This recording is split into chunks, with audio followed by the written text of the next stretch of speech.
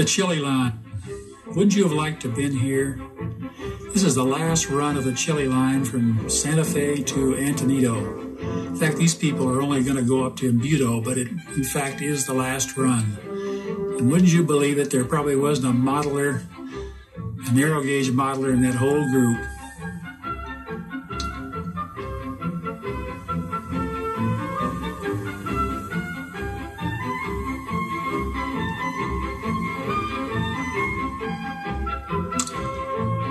In the valley of the northern Rio Grande, one of the most picturesque of railroading's narrow gauge operation lives on as a legend. Built originally in two parts, the 125-mile Santa Fe branch of William Jackson Palmer's narrow gauge Colorado empire expired after 6 years without substantial note in 1941. Pushing south from Antonito, Colorado, with grand dreams as a Mexican connection, Palmer's Denver and Rio Grande achieved its southern terminus at Espanola in 1881, but proceeded no further after an agreement was reached with the Santa Fe Railroad. In Santa Fe, the territorial capital of New Mexico, a group of enterprising businessmen dreamed equally of grand dreams by incorporating the Texas, Santa Fe, and Northern, at least partly to counter fears that the Santa Fe would be bypassed by the D&RG, as it had been by the AT and SF. After much disillusionment and years of financial turmoil, founders and critics alike celebrated the opening of the new line to Espanola and its connection with the D&RG in 1887.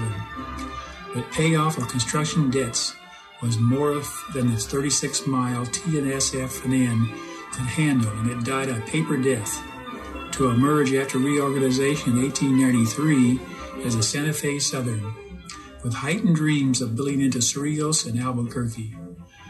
To no avail, though. 2 years later, the SFS was auctioned off to interests representing the D&RG and became the Rio Grande and Santa Fe. Local ownership was really nominal, but the D&RG continued with expansive dreams. The founders, by surveying grades up the Rio Chama for connection to the northwest, gave them another possibility. They even explored possible rights of way to Taos. In Santa Fe, a tiled roof brick depot built by the new owners opened in 1904. Some referred to it as the Union Station.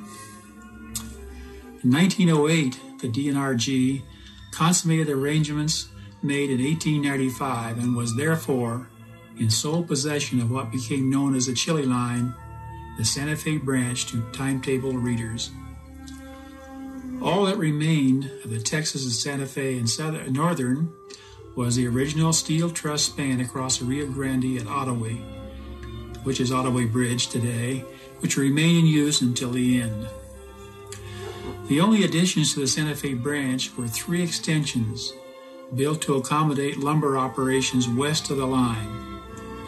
The longest, from Taos Junction 16 miles to La Madera, was abandoned in 1932 and was known as the La Madera Branch. The D&RG itself had difficulties, and in 1923 was reorganized as a Denver and Rio Grande Western. Operations on the Santa Fe branch continued with 2 trains. A southbound train, number 425, from Antonito to Santa Fe, and its opposite, northbound, number 426. Both mixed trains, which meant they haul both freight and passengers, and the latter, of course, in open platform coaches. Over the years, the Chili Line hauled great quantities of lumber, coal, lots of hogs, potatoes, sugar beets, as well as pinon nuts, cement, steel products, and cattle. It has also served one other purpose. In its online communities, the Chili Line hauled water, and water cars were a common sight in local use at the way stations. Just when the branch became to be known as the Chili Line is unclear and is not too important. Why is another matter. It was not because of the quantities of chili being cultivated by the Spanish residents along the way. The residents grew and ate pinto beans, and a whole lot of chili. The latter is a green pod 4 to 6 inches long that is seemingly unique to the Rio Grande Valley. Chili, whether used as flavoring or a staple, was never a tomato and never a bean or ground meat, the combination which the rest of the United States, including Texas, refers to as chili.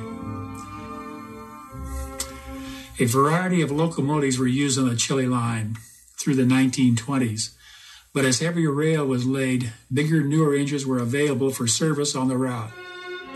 Used sporadically in the early 30s was the K-27 class engines, along with C-19, C-16s, and the T-12, mostly for passenger service.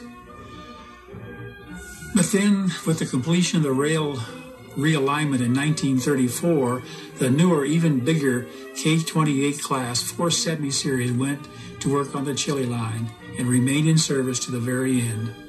Built in 1923, they too were odd creatures, outside frame 282s like the K-27s with tall stacks which exaggerated their low-slung, fat-boilered squattiness, laden with pipes and number boards, grab irons, and big counterweights on 44-inch driving wheels, and sporting front-mounted air pumps. Old ladies they were, with comfortable-looking cabs, water tube pilots, or wintertime plows, and a distinct ability to wink when dressed for summer. All in all, they were very personable machines, as much a part of the Chili Line as the chili itself. After 1941, those Indians that had served the Santa Fe branch went elsewhere on the D&RGW, joining others of their narrow gauge class hauling the San Juan between Alamoso and Durango, moving people to and fro and up to the Silverton branch. 7 of the class of the 10 went off to the White Pass in Yukon during the World War II and were finally scrapped in 1946. But 3 survived, the 473, the 476, and the 478, which are even now working on the Durango and Silverton narrow gauge.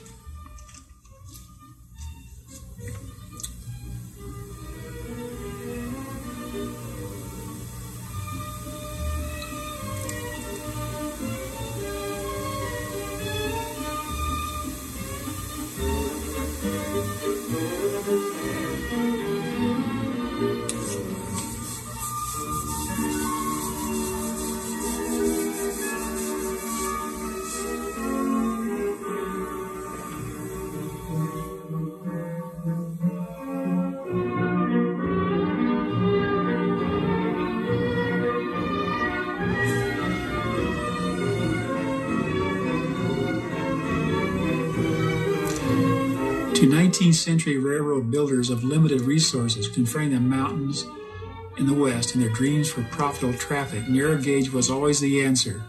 Less financially and physically restrictive, 3-foot rails soon laced a vast land. But later, when the mines played out and the easy timber was cut, and the livestock and the people found other routes to market, the narrow gauge rails went to nowhere and were gradually abandoned. Many survived to the 50s. Not so the Chili Line. Permission to abandon was granted after one appeal and rehearing in 1941. By mid-1942, the track and most of the structures were gone. The water tank and the Agent Wallace stone-faced buildings at Embudo remain. The roadbed is still evident in a few places to those who look. At Otowi, the bridge pier supporting only the river gauging station is there. Miss Warner's way station is no more. The Santa Fe station is still there.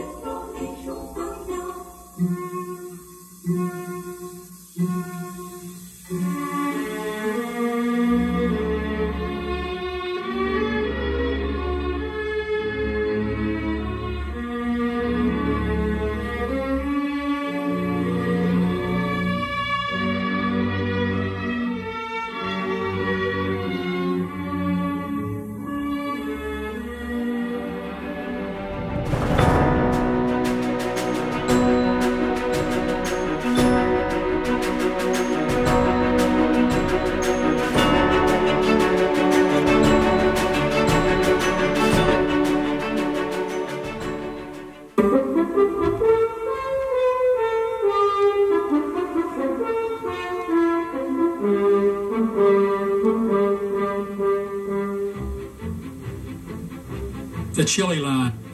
Wouldn't you have liked to have been here? This is the last run of the Chili Line from Santa Fe to Antonito. In fact, these people are only going to go up to Embudo, but it, in fact, is the last run. And wouldn't you believe it, there probably wasn't a modeler, a narrow gauge modeler in that whole group.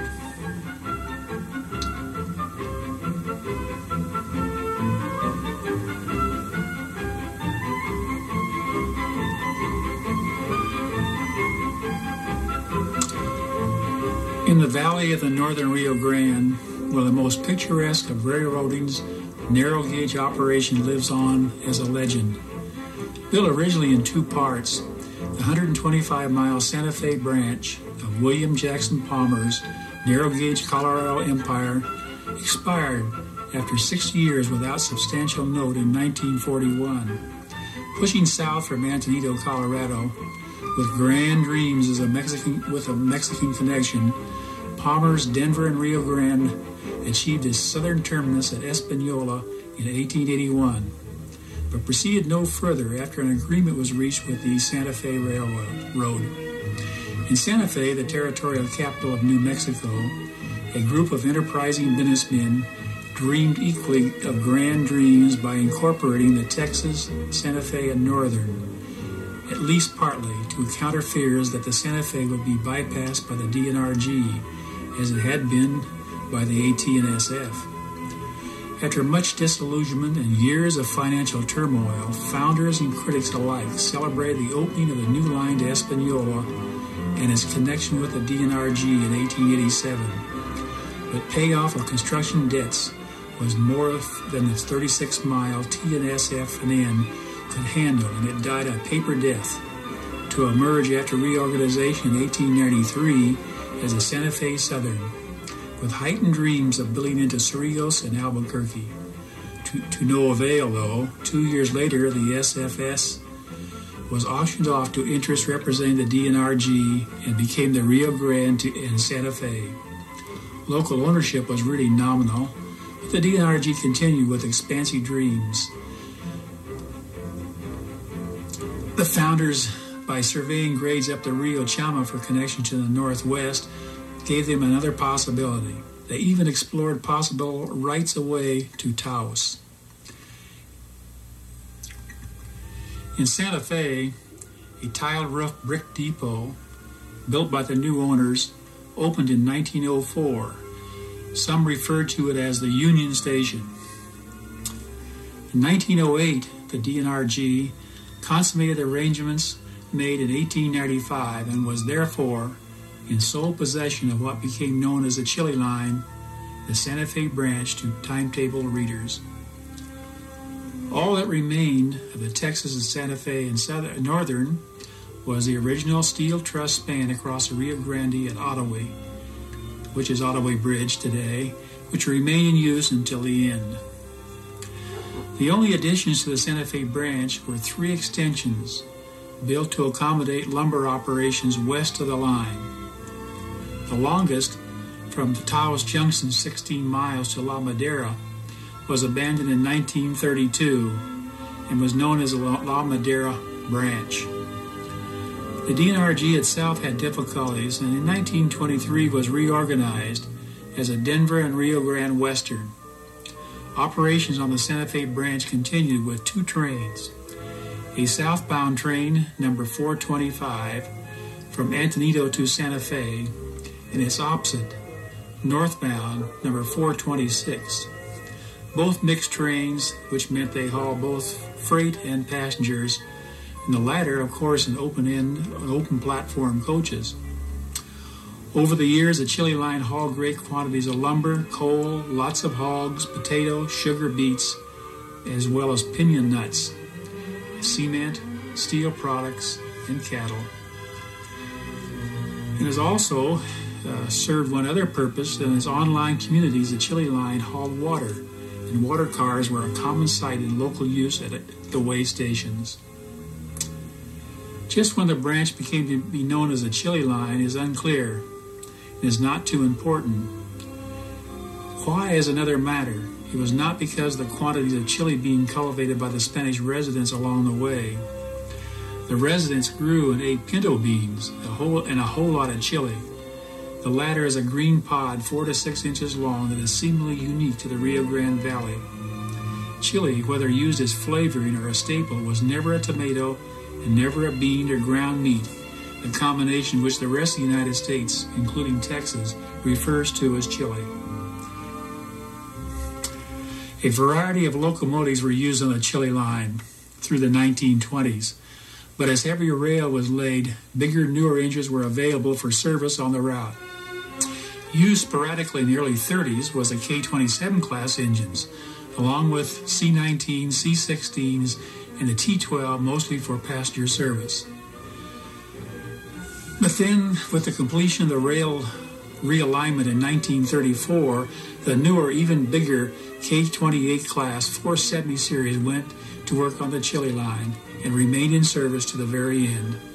Built in 1923, they too were odd creatures, outside frame 282s like the K-27s with tall stacks which exaggerated their low-slung, fat-boilered squattiness, laden with pipes and number boards, grab irons, and big counterweights on 44-inch driving wheels, and sporting front-mounted air pumps.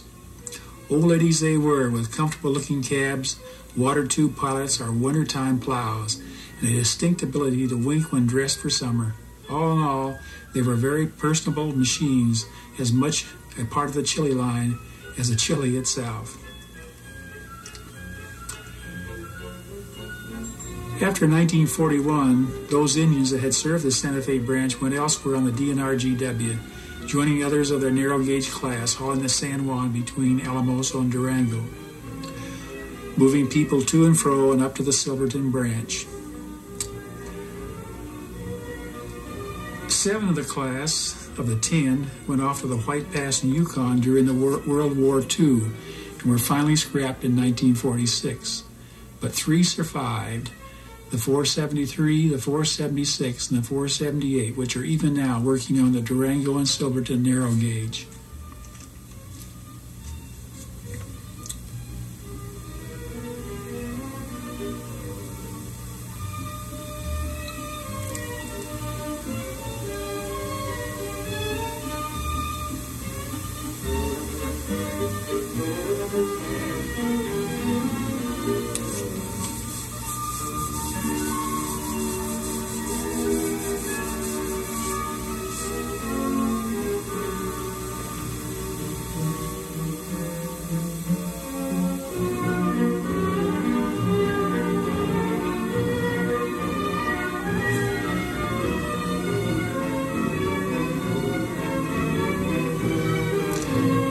To 19th century railroad builders of limited resources conferring the mountains in the West and their dreams for profitable traffic, narrow gauge was always the answer.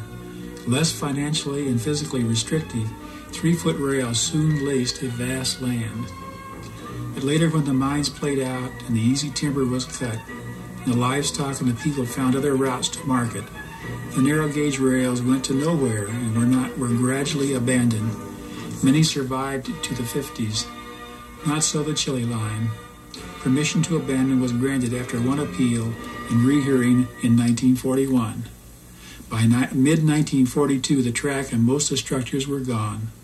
The water tank and the Agent Wallace stone-faced buildings at Embudo remain. The roadbed is still evident in a few places to those who look. At Otowi, the bridge pier supporting only the river gauging station is there. Miss Warner's way station is no more. The Santa Fe station is still there.